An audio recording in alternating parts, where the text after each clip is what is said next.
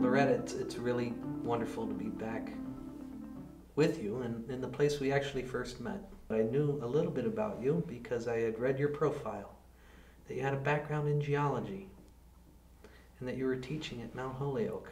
And that's when I first learned that you had already learned and read about Aldo Leopold. So maybe that's a good place to begin. It's funny, I've never really tried to pin my learning. I would say it's more questioning to calling it ethics or putting it in any category. It's really struggling to find my place in this world, to determine what it really means to be a citizen of this country, to be a woman who realizes what her path in life is, but also to be a citizen of something larger than just a political nation, something that's more organic, more holistic, more, I guess, truly integrated. I, as a child, always had a deep love or affection for the outdoors, and a lot of that was born out of perhaps hiding or trying to escape from experiences of prejudice, experiences that truly denigrated, that, I mean, put me down is a very gentle way of saying it, but really had me wonder if I had any worth or value as a human being. And this is a child thinking these things. And so entering ninth grade, reading that book and reading this man who not only was so deeply tied to place in the sense of knowing its rhythms, its dailiness, its seasonal rhythms, but also understanding through that some of the core questions that one must address to really find one's place in the world. And I was just blown away. I was blown away. I was taken by that. And at the same time, I was frightened. I was really frightened. Because in reading, in particular, the land ethic, that begins with with Odysseus killing the slave women who had, I guess, slept with Penelope's suitors and misbehaved. And that at that time, because they were considered property, that they were not within the ethical circle of relevancy. And I thought that in a book that was so concerned about human relations to land, human relations to each other in this country, why wasn't there anything about slavery here? And the we and the us, I really, really worried that that didn't include me. It didn't include people who looked like me. It didn't include people who had origins outside of Europe. And I did want, as children becoming adolescents often want, to, I guess if want can be that need, I need to know, otherwise I'm not going to know what the next step should be. And that want was to talk with Aldo Leopold, but I couldn't. And so the questions were there, and they've remained unanswered, or they remained unanswered for a long time. Well, you've been unable to separate your interest in that foundation in the land from your own fascination and curiosity and deep need to know the human story of the land as well. And I know you've wrestled with this. I know it's not been easy. And we've had more than a few conversations over the years about this. And I know it's impossible to tell that story in a short time. But maybe you can at least help us to understand a little bit of the pathway toward where you are now, over the years we've known each other, and as you have tried to articulate this path and this story of your own. I think if experiences of a 5, 6, 7-year-old can be life-defining, then they definitely were for me. I was born here in California, and on a day like this, it's really so clear. The clarity of the light, the lay of the land, the brownness of the land in summer as opposed to winter. I had a self-theory, and as a 5-year-old can really have a theory of how everything happens, how everything comes to be, and I believed it. And I believed that if you look at my skin, you would see the blue in the veins, you'd see the skin, and so sky flowed in my veins, and that sun and earth made my skin. And that's what I believed. And that, I heard the term colored from people, but I didn't know what colored meant. And that's what I thought colored was. That was my definition of colored. Blue sky, sun, earth. And it was after we moved east to Washington, D.C., just in time for the 1968 riots, that I learned that colored meant something else, or at least meant something else to many other people. And so much of my world just seemed to explode, to fall apart, to just become unknowing, unknown, and unknowable. Nothing made sense. And I experienced at a very young age that I could be hated for the color of my skin. Not because of who I was, but just from what I looked at. And I did run from that.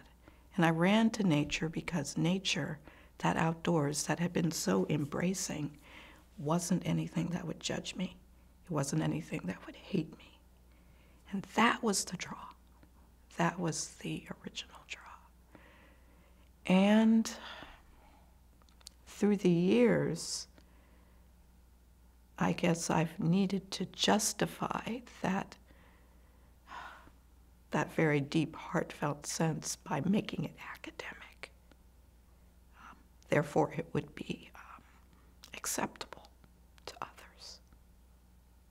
You've obviously explored your own pathway to reconciling a lot of difficult realities, and you've also opened pathways for others. As I've been listening to you and seeing you again the last few days, and even just your comments now make me think differently about your own work, in particular about the book you did called The Colors of Nature. And now when I hear that title, I hear it very differently than I even would have a day ago. And maybe you could say a few words about that project in particular. It was a breakthrough. It still is. Thank you. Tell us, describe that book and that project to us, if you can.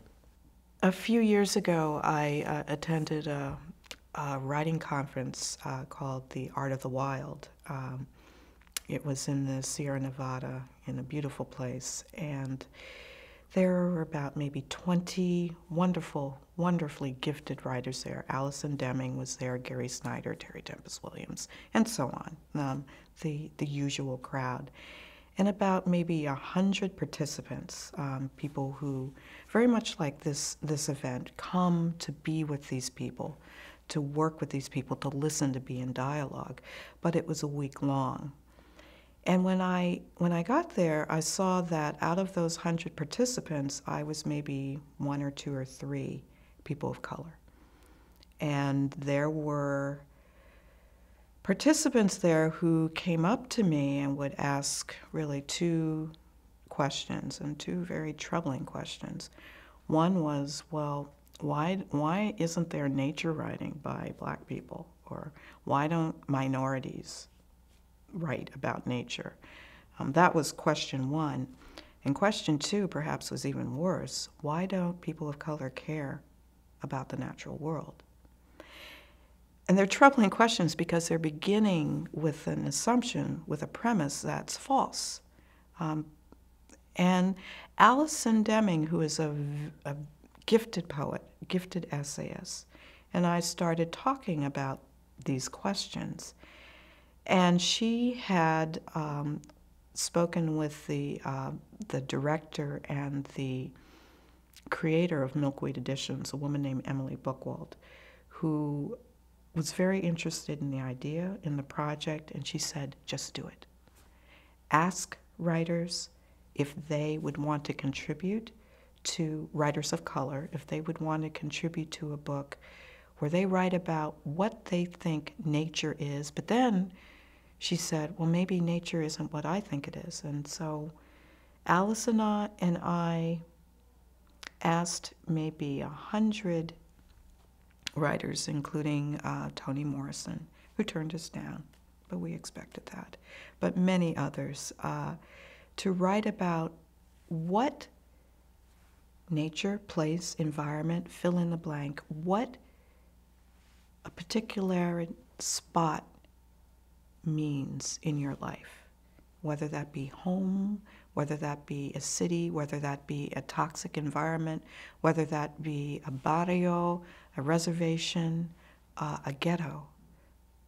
But what is your connection to place, however you define it? And the reception was wonderful. We've gathered under the banner, literally, of the geography of hope.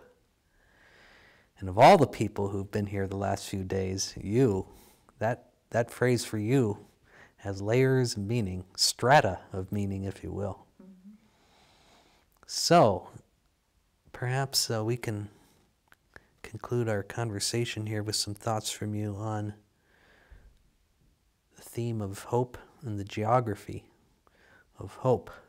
I would say that it really is going back to the two words, respect and responsibility, and adding conscience. And again, I'm just thinking of the origin of the word, and perhaps this is going back to high school because I had too many years of Latin in high school. But conscience, consciencia, means a coming together of thought, a coming together of internal, not duty, but obligation, a coming together of not just within a person, but of many people. And so I guess for me, a geography of hope is truly that conscience, and maybe it is the ecological conscience in the largest sense, where ecology, or if you say biodiversity, includes culture, includes human possibility in all shades, all different colors, all different notes, but a coming together in a way that is more of a weaving and integrating rather than conflict. And the geography of hope is, if it is a place in part, if it's a spirit, if it's a desire, if it's a wish, it's for all of that to be where these elements are threading, touching, feeling what is shared in common to a point of common understanding. My geography of hope is this. Whether or not we can achieve it, I hope so, but I'm not sure. And that's what I fear.